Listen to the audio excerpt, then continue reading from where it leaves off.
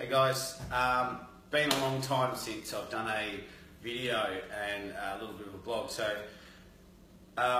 today, just having some emotional stuff and going through some different issues pertaining to all sorts of stuff that happen in life, right? And it gave me a bit of an insight into how I could actually physically show you guys what depression looks like for me and what anxiety is. But I talk a lot about my emotional cup. So what I've done, I'm going to do a little bit of an experiment for you and show you what I mean.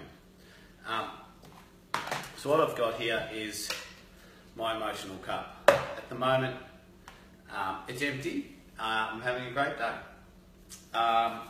But that emotional cup fills up with so many different things.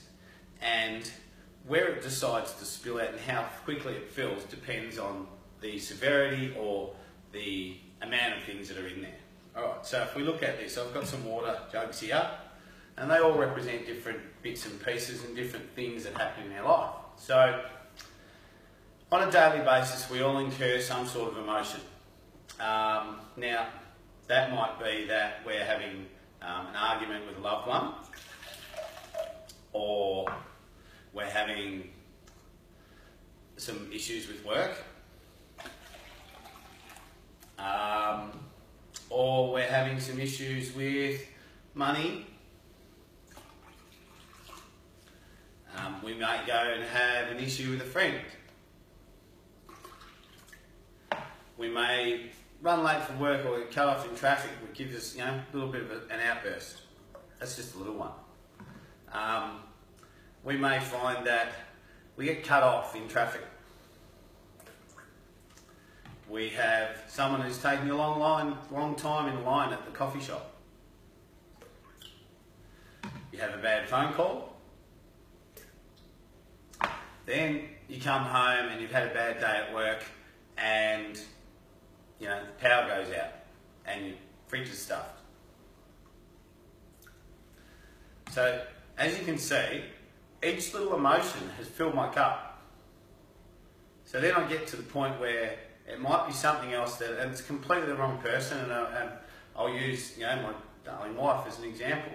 She may bring up a topic that tips me over the edge. It's something that I didn't want to talk about. I've had a bad day. She doesn't know that, doesn't need to know. That's not her problem.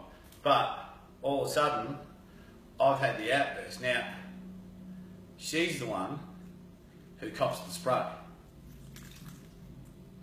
because my emotional cup is full. Now, it didn't say where it was going to spill out or who it was going to spill out at. So then, because that cup's still full, I may have an issue with someone at work or a guest or a customer.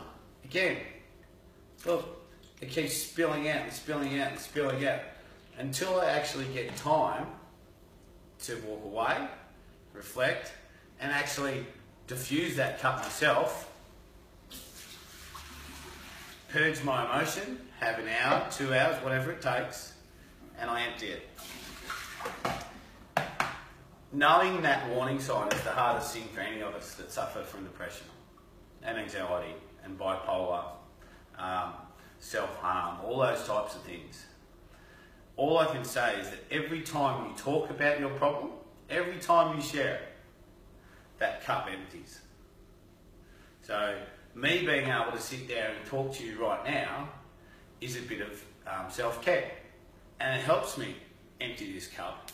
It helps me give myself clarity and some insight into others, which actually gives me self-worth. So I suppose in the essence of my top, you all know that I help a charity, Living, and our mantra is that it ain't weak to speak. When you speak, you help empty your cup.